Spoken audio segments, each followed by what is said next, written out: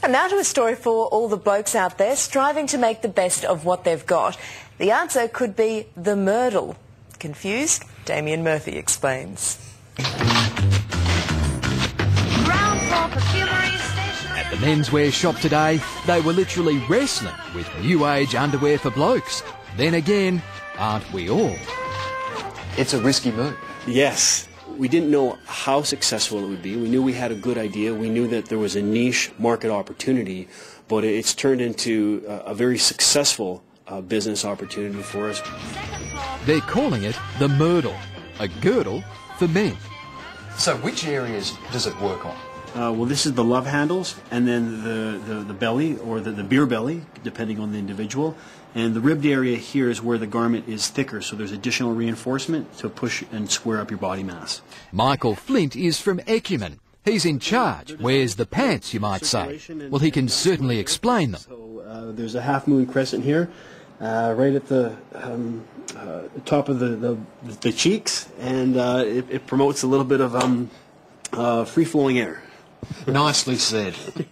The first comment is, oh, it's really comfortable. Men are amazed. So I'm just hanging out for them to bring out the ladies' range. Lisa Tare owns Just For Him, a Sydney menswear store. And she thinks the new men's smalls are going to be huge. Actually, just stand and look at themselves side on in the mirror and do a little bit of patting and have a little bit of a smile. So it works? It does. It does. And I mean, the proof is in the pudding. Try it on. Hi, I'm Tony. I like a beer and a good steak. Hi, I'm Jim. I like my eggs and bacon and my beer. Hi, I'm Will and I like me Chinese. You got to hand it to them. 3 men who've certainly got the guts to put this product to the test. You're 99. What's that in inches?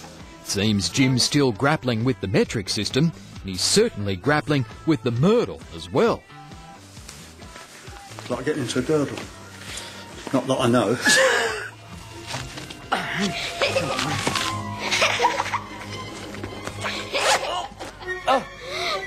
Mrs. Doubtfire can certainly attest to the hassles of men in women's clothes, but back at the shop, Jim can attest to the benefits. He's dropped 2 centimetres, half a size, off his waist.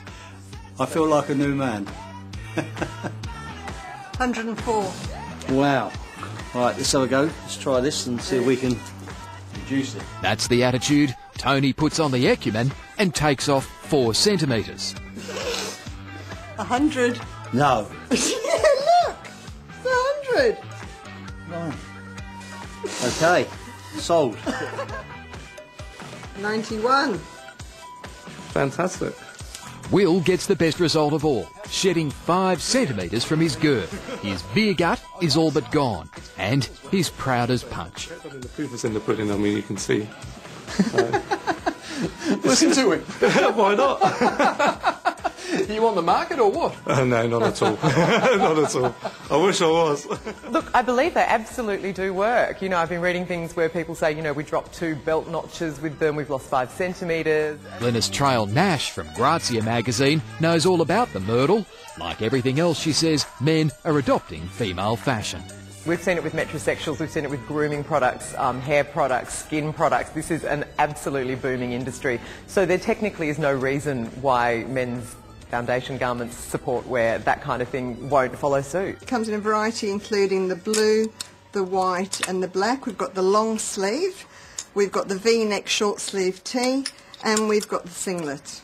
And that's just the tops. Don't forget, there are the matching trunks too. And then with regards to the strategic placement of the family jewels, it's essentially a shelf that's ventilated to keep things at the proper temperature. What does the underwear do for you? For me? Well, yeah, why not? Why not? Oh, from the ones that I've seen it on, they look good. What do you mean? Oh, gives them a bit of a lift here and there. It looks good. And at the end of the day, men, if they're happy, so are we. I try not to peek in the curtain. Oh, really? And if you want one or you know someone who needs one, the Mirdle will be available in David Jones stores next month.